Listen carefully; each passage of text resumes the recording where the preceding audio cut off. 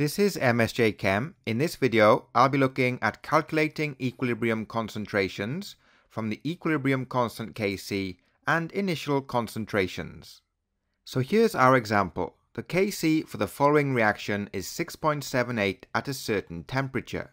The initial concentrations of NO and SO3 were both 0.0300 moles per decimeter.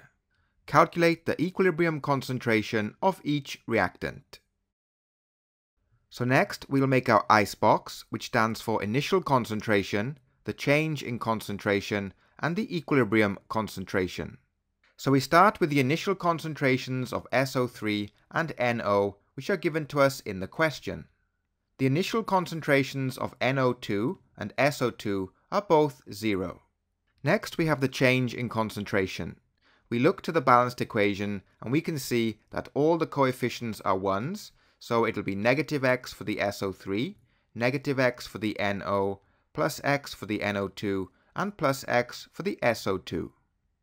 Then we have the equilibrium concentrations, so for the SO3 and NO, they are both 0.0300 minus x, and for the NO2 and SO2, they are both x.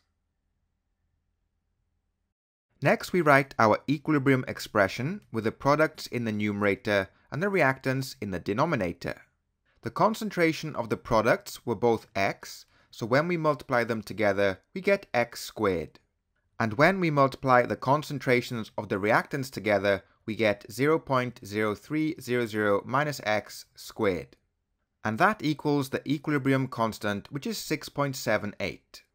Next, we take the square root of both sides of the equation. So this gives us 2.60 equals x divided by 0.0300 minus x. Finally, we solve for x, which is 0.0217. And now we can calculate the equilibrium concentrations of the reactants and the products.